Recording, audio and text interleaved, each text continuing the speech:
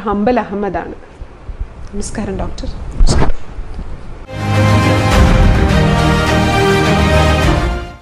Caesarean എന്നതുകൊണ്ട് ഉദ്ദേശിക്കുന്നത് എന്താണ്?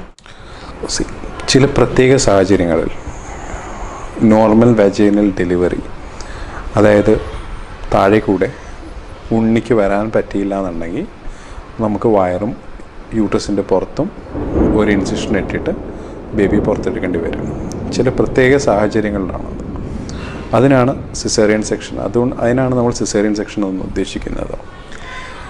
ചില ടെക്സ്റ്റുകൾ പറയുന്നത് ഈ സിസേറിയൻ സെക്ഷൻ എന്ന് പറഞ്ഞു കഴിഞ്ഞാൽ Caesar, it is named after Caesar എന്നാണ്. പക്ഷേ അത് ഒരു തെറ്റായ ഒരു ധാരണയാണ്. കാരണം caesarean section is actually not named after Caesar. കാരണം Caesar was born long backs, thousands of years back, so hundreds of years back. So ആ സമയത്ത് ഇങ്ങനെ ഒരു കോംപ്ലക്സ് ആയിട്ടുള്ള ഒരു സർജറി ചെയ്തിട്ട് സീസറിൻ്റെ മദർ ജീവിച്ചിരിക്കാനുള്ള സാധ്യതയില്ല. In history it gives that Caesar's mother lived even when he became the emperor. So അങ്ങനെയുള്ളൊരു സാധ്യത, it's not known after Caesar.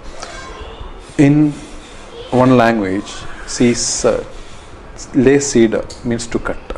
Okay, അതിൽ നിന്നായിരിക്കണം സിസേറിയൻ എന്നുള്ള വാക്ക് വന്നിട്ടുള്ളത്. മുറിവുണ്ടാക്കുക, അതിൽ നിന്നായിരിക്കണം സിസേറിയൻ എന്നുള്ള വാക്ക് വന്നത്. നമ്മൾ ഇപ്പോൾ ഏറ്റവും കൂടുതൽ സിസേറിയനെ പറ്റിയായിരിക്കും ചർച്ചകൾ നടക്കുന്നത്. കാര്യം എന്താണെന്ന് പറഞ്ഞു കഴിഞ്ഞാൽ ഈ ഇന്നത്തെ കാലത്തുള്ള ഏറ്റവും വലിയ പ്രശ്നം എന്ന് പറഞ്ഞു കഴിഞ്ഞാൽ ഇല്ലാന്നുണ്ടെങ്കിൽ അതിനെപ്പറ്റിയുള്ള ഒരു ചർച്ച എന്നായിട്ടുള്ളത് സിസേറിയൻ നമ്മൾ വെറുതെ ചെയ്യുന്നു, ഡോക്ടേഴ്സ് സിസേറിയൻ വെറുതെ ചെയ്യുന്നു എന്നുള്ളതാണ്. ശരിക്കും അങ്ങനെയല്ല. സിസേറിയൻ ഇന്ന് 1-2 കുട്ടികളെ എല്ലാ ഫാമിലിയിലും ഉള്ളൂ. അപ്പോൾ ഒരു കുട്ടിക്ക് എന്തെങ്കിലും സംഭവിച്ചു കഴിഞ്ഞ് കഴിഞ്ഞാൽ we will be responsible, doctors will be responsible. So അപ്പോൾ നമ്മൾക്ക് എന്താ പ്രശ്നം എന്ന് പറഞ്ഞു കഴിഞ്ഞിട്ടുണ്ടെന്നുണ്ടെങ്കിൽ ഉണ്ണിയുടെ ഹൃദയമിടിപ്പിലോ അതേപോലുള്ള എന്തെങ്കിലും കാരണത്തിൽ നമുക്ക് എന്തെങ്കിലും കുഴപ്പം തോന്നുകയാണെന്നുണ്ടെങ്കിൽ ഇല്ല ഉണ്ണി മഷിയാക്കി കഴിഞ്ഞാലോ അങ്ങനെയുള്ള കണ്ടീഷനിലാണെന്നുണ്ടെങ്കിൽ നമ്മൾ ഉടനെ എടുത്ത് സിസേറിയൻ ചെയ്യും. നമുക്ക് സിസേറിയൻ ചെയ്യാൻ യാതൊരുവിധ താല്പര്യമില്ല. It is very sad to say that the cesarean rate in our state is very high. Maybe it is around 40 to 50%. It is as high as 50%. United സ്റ്റേറ്റിലും ഇതേപോലൊരു condition ഉണ്ടായിരുന്നു കൊല്ലങ്ങളോളം, ഒരു 10-20 കൊല്ലം മുമ്പ്. The government intervened and they told that we have to bring down the cesarean section rates. അങ്ങനെ ഇന്നത്തെ കാലത്ത് United സ്റ്റേറ്റ്സിൽ ഈ ടൈമിൽ നോക്കുകയാണെന്നുണ്ടെങ്കിൽ caesarean rates ഒരു 21% ഉള്ളൂ. V are trying to bring down. നമ്മളുടെ നാട്ടിലും ഈ സിസേറിയൻ റേറ്റ്സ് ഒരു 20-21% നമ്മൾ ശ്രമിക്കുകയാണ്. ഈ സിസേറിയൻ സെക്ഷൻ്റെ മെയിൻ പ്രോബ്ലം എന്താണെന്ന് പറഞ്ഞു കഴിഞ്ഞിട്ടുണ്ടെന്നുണ്ടെങ്കിൽ ഇപ്പോൾ നോർമൽ വാജിനൽ ഡെലിവറി ആണെന്നുണ്ടെങ്കിൽ നാളെയോ മറ്റന്നാളോ പേഷ്യൻറ്റ് ഡിസ്ചാർജ് ചെയ്ത് മറ്റന്നാളത്തേക്ക് നമുക്ക് പേഷ്യൻറ്റ് ഡിസ്ചാർജ് ചെയ്ത് വീട്ടിൽ വിടാം. സിസേറിയൻ സെക്ഷൻ എന്ന് പറഞ്ഞു കഴിഞ്ഞാൽ പേഷ്യൻ്റ് ഒരു 4-5 ദിവസം കൂടി കിടക്കണം. ചിലപ്പോൾ വൂണ്ട് ഇൻഫെക്ഷൻ ആവാനുള്ള സാധ്യതയുണ്ട്. അതേപോലെ അത് മാത്രമല്ല മിക്ക സമയത്തും അടുത്ത പ്രാവശ്യം സിസേറിയൻ ആയിരിക്കും. പണ്ടൊക്കെ ഒരു സിസേറിയൻ എന്ന് പറഞ്ഞു കഴിഞ്ഞിട്ടുണ്ടെന്നുണ്ടെങ്കിൽ അടുത്തത് സിസേറിയൻ ആയിരുന്നു. പക്ഷേ ഇങ്ങനെയല്ല. ഇന്നത്തെ കാലത്ത് കുറേ ക്രൈറ്റീരിയാസ് നോക്കിയിട്ട് ഒന്ന് സിസേറിയൻ ആണെന്നുണ്ടെങ്കിൽ അടുത്തത് നമ്മൾ നോർമൽ വാജിനൽ ഡെലിവറിക്കും ട്രൈ ചെയ്യും. That is the difference between it. Okay. So let us hope that we will bring down the cesarean section.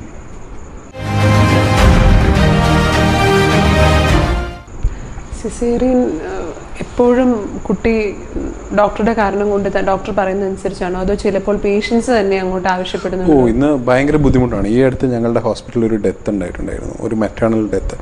നമ്മുടെ തന്നെ ഒരു സ്റ്റാഫായിരുന്നു. ഏകദേശം ഒരു 2 ആഴ്ച മുമ്പ് അത് ഫേസ്ബുക്കിലും ഒക്കെ ഇട്ട് ആ ഡോക്ടറെ ഭയങ്കരമായിട്ട് മോശപ്പെടുത്തുന്ന ഒരു രീതിയായി.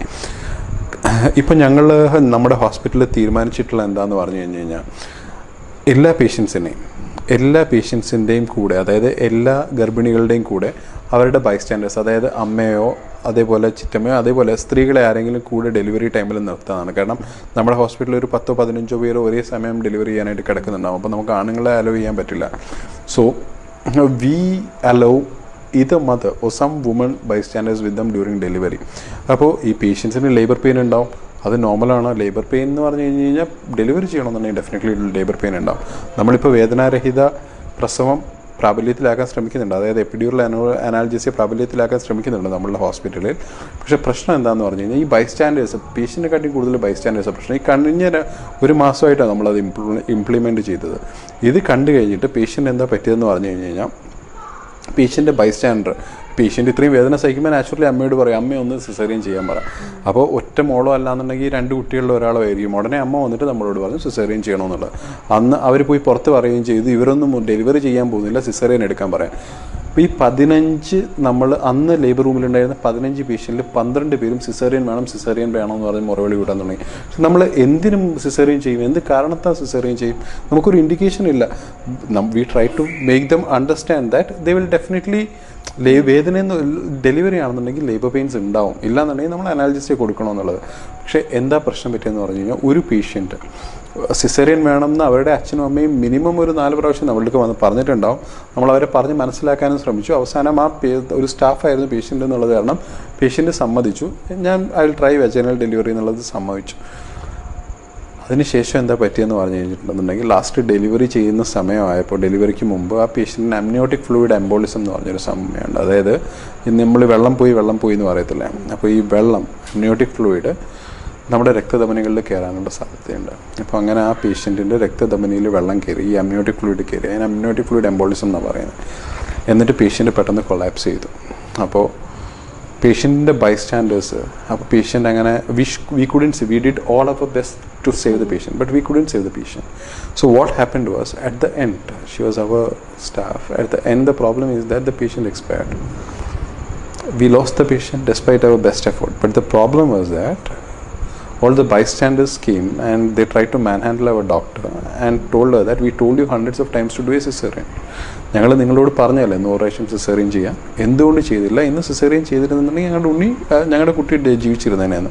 വി ട്രൈ ഈ അമ്നിയോട്ടിക് ഫ്ലൂയിഡ് എംബോളിസം എന്നൊക്കെ പറഞ്ഞു കഴിഞ്ഞാൽ സിസേറിയൻ ചെയ്താൽ ഉണ്ടാവാനുള്ള സാധ്യത കൂടുതലാണ്. മേ ബി നമ്മൾ നോർമൽ ഡെലിവറി കൊടുത്തത് കാരണം ചിലപ്പോൾ കുറച്ചുകൂടി സമയം ജീവിച്ചിരുന്നിട്ടുണ്ടാവാം. But these things like these are not in our hands. നമ്മളുടെ കയ്യിലുള്ളതല്ല, എല്ലാം ദൈവത്തിൻ്റെ കയ്യിലാണ്. So we R afraid. നമ്മൾ ഡെഫിനറ്റ്ലി ഇപ്പോൾ നമ്മളെപ്പോലുള്ള എല്ലാ ഡോക്ടേഴ്സും V are very very afraid. ഒരു നോർമൽ വെജിനൽ ഡെലിവറി കൊടുക്കാൻ നമുക്ക് ഭയങ്കര ബുദ്ധിമുട്ടാണ്. ഇതേപോലെ എന്തെങ്കിലും സംഭവിച്ചു കഴിഞ്ഞ് കഴിഞ്ഞാൽ നിങ്ങളോട് ആര് പറഞ്ഞു? ഞങ്ങൾ നേരത്തെ പറഞ്ഞല്ലേ സിസേറിയൻ ചെയ്യാൻ. ആ ഡോക്ടറെയും അത് ഒരു വെറുതെ ഹെൽപ്പ് ചെയ്യാൻ വന്നിട്ടുണ്ടായിരുന്ന വേറൊരു senior ഡോക്ടറെയും, she is very well known all over the world, ആ ഡോക്ടറെയും പറ്റി ഫേസ്ബുക്കിലും വാട്സാപ്പിലും ഒക്കെ ഇട്ടിട്ട് who wants to spoil their name. So നമ്മളും റിസ്ക് എടുക്കാൻ റെഡിയല്ല. എന്തിനാ ഇങ്ങനെ പേര് ചീത്തയാക്കുന്നത്? സിസേറിയൻ, അവരെ സിസേറിയൻ ആവശ്യപ്പെട്ടാൽ പിന്നെ നമുക്ക് ഉടനെ സിസേറിയൻ ചെയ്യേണ്ടി വരും. These are the problems V are facing. As A gynaecologist these are the problems that we are facing right now. ഈ അമ്നിയോട്ടിക് ഫ്ലൂയിഡ് എംബോളിസത്തിലേക്ക് പേഷ്യൻ്റ് പോയി എന്ന് നമുക്ക് അറിയാം? ഇല്ല, നമ്മൾ ഡയഗ്നോസ് ചെയ്തു. That is ours is a center which has one of the most number of deliveries, and ours is a center which is very well equipped and trained in gynecological emergencies. So luckily, immediately once the patient collapsed, we did an echo of our anesthetist or the interventional cardio anesthetist did an echo of the heart. So in that echo, the findings were consistent with amniotic fluid embolism. We treated her with amniotic fluid embolisms. We tried our best. We spent around maybe 7 to 8 hours with her in the emergency. We opened up, but still what happened was we lost the patient. It is we couldn't tolerate it. Definitely we can understand the bystander's pain, but still we lost the patient. ഒരു pregnant ആയ lady caesarean ആണ് ചെയ്യേണ്ടി വരിക എന്ന് പറയണമെങ്കിൽ എന്തൊക്കെ കാരണം കൊണ്ടാണ്? ഓക്കെ, എന്തിനൊക്കെയാണ് നമ്മൾ സിസേറിയൻ ചെയ്യുന്നതെന്നാണെന്നല്ലേ? ഓക്കെ, ഇന്ന് നമ്മളുടെ നാട്ടിൽ നടക്കുന്ന മേജർ സിസേറിയൻസും പഴയൊരു സിസേറിയൻ കൊണ്ടായിരിക്കും. ഇപ്പോൾ ആദ്യത്തെ കുട്ടി സിസേറിയനിലൂടെയാണ് ജനിച്ചതെന്നുണ്ടെങ്കിൽ രണ്ടാമത്തത് ഇങ്ങനെയുള്ള പ്രശ്നങ്ങളൊക്കെ ഉണ്ടാകുന്നത് കാരണം നമ്മൾ വെജൈനൽ ഡെലിവറിക്ക് ട്രൈ ചെയ്യാനായിട്ട് കുറച്ച് മടിക്കും. രണ്ടാമത് നമ്മൾ സിസേറിയൻ ചെയ്യും. പിന്നെ ബ്രീച്ച് പ്രസൻറ്റേഷൻ എന്ന് പറഞ്ഞിട്ട്, അതായത് ഉണ്ണിത്തല ഇപ്പോൾ സാധാരണ തലയായിരിക്കും താഴെ, അത് നേരെ തിരിഞ്ഞ് ചന്തിയാണ് താഴെ എന്നുണ്ടെന്നുണ്ടെങ്കിൽ നമുക്ക് സിസേറിയൻ ചെയ്യേണ്ടി വരും. നമ്മൾ സ്കാനിൽ അറിയാൻ പറ്റുന്നുണ്ടാവുമല്ലോ. പിന്നെ കുറേ പ്രാവശ്യം ഡെലിവറി ഒക്കെ ചെയ്തതാണെന്നുണ്ടെന്നുണ്ടെങ്കിൽ ഉണ്ണിക്ക് നമുക്ക് വേണമെന്നുണ്ടെങ്കിൽ നമുക്ക് തിരിക്കാൻ നോക്കാം. ഇല്ല, ഉണ്ണി തിരിഞ്ഞ് വന്നിട്ടുണ്ടെന്നുണ്ടെങ്കിൽ നമ്മൾ നോർമൽ ഡെലിവറി കൊടുക്കും. പക്ഷേ ഇതേപോലെ റിസ്ക് ആയത് കാരണം നമ്മൾ ഇതൊന്നും ഇപ്പോൾ ട്രൈ ചെയ്യലില്ല. ഓക്കെ, നമ്മൾ കുട്ടിയെ തിരിക്കാൻ ശ്രമിക്കലുണ്ട്. പക്ഷേ വെജൈനൽ ഡെലിവറി ഇങ്ങനെ കുട്ടി ബ്രീച്ചാണ്, കുട്ടി തലതിരിഞ്ഞ് കിടക്കുകയാണെന്നുണ്ടെങ്കിൽ നമ്മൾ ചെയ്യലില്ല. അതൊരു കാര്യം. അത് പ്രീവിയസ് സിസേറിയൻ വേറെ കാര്യം. പിന്നെ കുട്ടി വട്ടം കിടക്കുകയാണെന്നുണ്ടെന്നുണ്ടെങ്കിൽ തലതിരിഞ്ഞതിന് പകരം വട്ടം, ട്രാൻസ്വേഴ്സ് ലൈൻ അതിന് പറയും. അങ്ങനെയാണെന്നുണ്ടെങ്കിൽ നമ്മൾ കൊടുക്കലില്ല.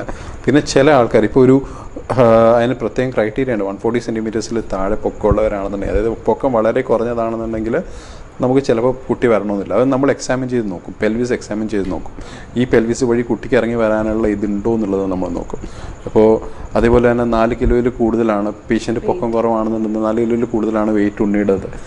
പേഷ്യൻറ്റിന് പൊക്കവും കുറവാണെന്നുണ്ടെന്നുണ്ടെങ്കിൽ നമ്മൾ സിസേറിയൻ ചിലപ്പോൾ ചെയ്യേണ്ടി വരും. അപ്പോൾ ഇതൊക്കെയാണ് മെയിൻ ക്രൈറ്റീരിയാസ്. പിന്നെ ഉണ്ണിയുടെ ഇത് പിന്നെ പ്ലാസിൻ്റെ താഴെയാണ്, പ്ലസിൻ്റെ മറിവുള്ള താഴെയാണെന്നുണ്ടെങ്കിൽ നമുക്ക് സിസേറിയൻ ചെയ്യേണ്ടതായിട്ട് വരും. പ്ലസിൻ്റെ പ്രീവ്യൂ എന്ന് അതിന് പറയാം. അതേപോലെ തന്നെ പെട്ടെന്ന് ബ്ലീഡിങ് ഉണ്ടായി, 32 ആഴ്ച കഴിഞ്ഞിട്ട് പെട്ടെന്ന് ബ്ലീഡിങ് ഉണ്ടായി, അങ്ങനെയാണെന്നുണ്ടെങ്കിൽ നമുക്ക് സിസേറിയൻ വേണ്ടി വരും. പിന്നെ കുട്ടിക്ക് ചിലപ്പോൾ ലേബർ പ്രോസസ് ചിലപ്പോൾ കുട്ടിക്ക് താങ്ങാൻ പറ്റാണ്ട് വരും. ഇങ്ങനെയൊക്കെയുള്ള കണ്ടീഷനിലാണെന്നുണ്ടെങ്കിൽ നമുക്ക് സിസേറിയൻ ചെയ്യേണ്ടി വരും. അപ്പോൾ നമ്മൾ വെറുതെ എടുത്ത് പിടിച്ച് എല്ലാ സിസേറിയൻ ചെയ്യുന്നത് നമ്മൾ കംപ്ലീറ്റ്ലി ഇവാലുവേറ്റ് ചെയ്തിട്ട്. ഇപ്പോൾ 4.2 kg മേളിലുള്ള ബേബി, ഇപ്പോൾ എൻ്റെ 2 കുട്ടികളും 4 കിലോ 200 ഗ്രാം, പക്ഷെ അവർ നോർമൽ ഡെലിവറി ആയിരുന്നു. പക്ഷേ എൻ്റെ വൈഫ് എന്ന് പറഞ്ഞു കഴിഞ്ഞിട്ടുണ്ടെങ്കിൽ 170 സെൻറ്റിമീറ്റേഴ്സ് ഹൈറ്റ് ഉണ്ട്. അതേപോലെ തന്നെ നമ്മളുടെ അവിടെ ഉണ്ടായിരുന്ന ചേച്ചി, നമ്മളുടെ ലേബർ റൂമിലുള്ള ചേച്ചി തന്നെ എന്ന് പറഞ്ഞു കഴിഞ്ഞിട്ടുണ്ടെന്നുണ്ടെങ്കിൽ ആകെ 135 സെൻറ്റിമീറ്റേഴ്സേ ഉള്ളൂ, ഭയങ്കര പൊക്കം കുറവാണ്. നമ്മൾ പറയുമ്പോൾ അവരെപ്പോഴും ചിരിക്കും.